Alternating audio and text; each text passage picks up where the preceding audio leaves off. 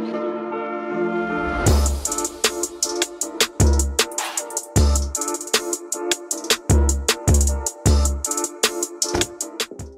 y'all, welcome to my channel. My name is Angelique, also known as Nino Marie. If you are new here, make sure that you subscribe and hit the notification bell. If you are not new here, welcome back y'all. Today we are going to do a wash and go, and we are using Camille Rose for this wash and go. If you haven't already saw me, I use the Camille Rose Honey Hydrate Step 1 as my leave-in conditioner in the previous video. If you haven't seen it, make sure you pause this video and go watch that video. First, I did a protein treatment on my hair, and before I left out of the shower, I made sure I applied my leave-in. We apply our leave-in in the shower because our cuticle is open from all the heat, you know, from the shower, the hot water, and, you know, we want our leave-in conditioner to penetrate the cuticle. So that's why we did that. So now we are here. I am adding a little bit more moisture by using the Curl Love Moisture Milk. I am detangling. Of course, y'all know we are separating our hair into 4 sections, and then I will be applying the Curl Maker as my gel for today. So you guys just sit back and continue to watch, and I will show you every step of the way as always. So moving on to the back sections, always know if you need to make subsections, you can make as many subsections as you need to in order to detangle your hair properly. Always wanting to work our way up the hair shaft, so starting at your ends, always. And then I am going to basically bantu knot it, just so that my hair doesn't dry while I'm working on the other sections. So that's why you see me twisting it, wrapping it up, and clipping it, because we want to, you know, make our hair, we don't want our hair to dry out. During a wash and go, you want your hair to be wet to get good results. Yes, it will be a lot of shrinkage depending on the product that you're using. With this product that I'm using today, the Curl Maker, the marshmallow and agave leaf extract, I actually didn't get that much shrinkage. So as you guys would see, I don't know if it's my hair is just getting longer or if this just has anti-shrinkage properties in it. I don't know. But I do like it. It's so much slip with this gel. You guys see me applying the gel. I'm applying a generous amount. But you see those curls? That's how you know when you are going to get a good wash and go. You can see that there is not a lot of frizz. I'm not against frizz, because when there's frizz, that means it's big hair. I like big hair, so it really doesn't matter to me as long as my hair is being moisturized properly during this process. So I speeded it up for you guys because it's very repetitive. You guys could just sit back and watch me as you see I am making very small subsections while applying the gel so that I coat every hair strand, of course, because I want a pretty decent amount of definition. And I am using the raking method because I think I did this wash and go pretty fast. It was definitely under 45 minutes to complete the whole thing. It didn't really take that much time. That's why I did do the raking motion. Now, if I was to shingle my hair, that's a whole nother story. But I will be doing a wash and go, doing this shingling method, and that gives so much definition. But if you guys want to see that next week, please comment below and I will get that out to you guys. But you guys got to talk to me and let me know what you want to see. So yeah, just continue to watch. I am doing the same process all over my head and applying a generous amount of gel.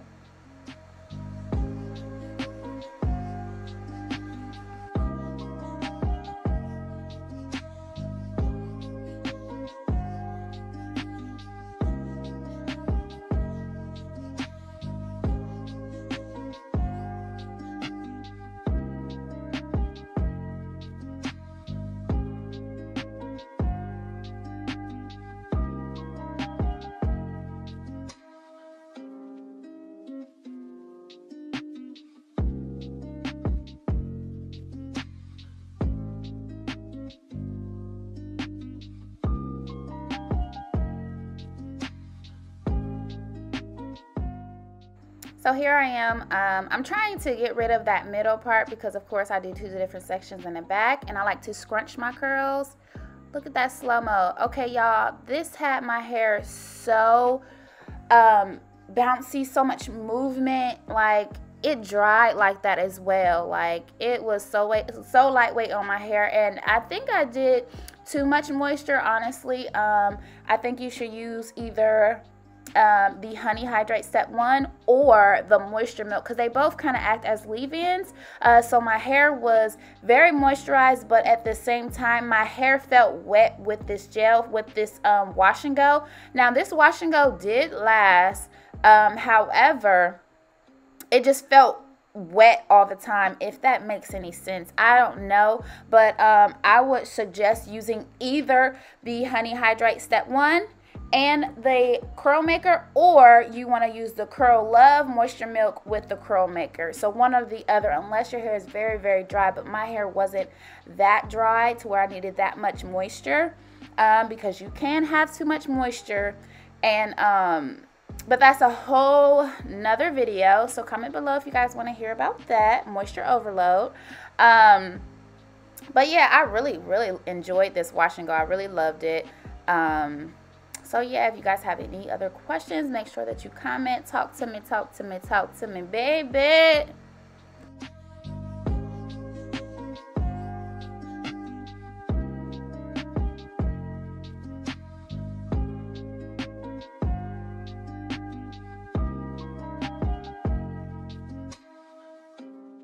Also, when you're doing a Wash and Go, you see the white residue in between my fingers.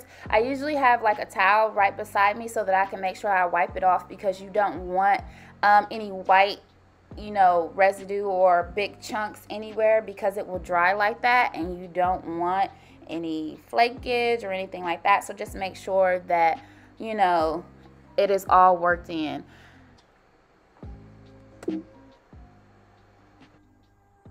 Also, in my water bottle, I have warm water. It was hot at the beginning of the start of this Wash and Go, but now it's probably on the warm side. But I'm in my bathroom, so I have the sink in front of me, so sometimes I will pour the water out and put more hot water in, so that, you know, my cuticles can open just a tad bit, so that the products can actually absorb in the hair strand instead of sitting on top, causing flakage.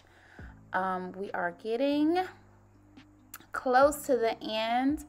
We have 2 more sections. We want to add our water, detangle more. I've added some pumps of my curl maker, the marshmallow and agave leaf extract. If I'm saying that wrong, y'all, it's cool. Y'all know what I mean. But yes, like I said, I apply a generous amount of gel, and we are raking. So now I'm just doing some finishing touches, adding more gel where I feel needs it. Get that top a little flat. And yes, we are done. Scrunch, scrunch. Look at those curls. Pop in. Hey. And I was listening to August Alsina's album. Yes, we are sitting under a hooded dryer. I believe I sat under this hooded dryer for about 45 minutes, and then I let the rest air dry. Didn't have to be under here that long. But yes, my hair likes indirect heat. I am low porosity. So yeah,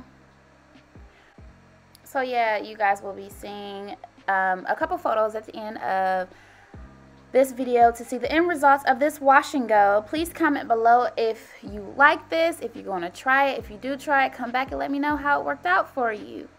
But you guys have made it to the end of this video. I want to thank you so very much for watching, and I will see y'all in my next upload.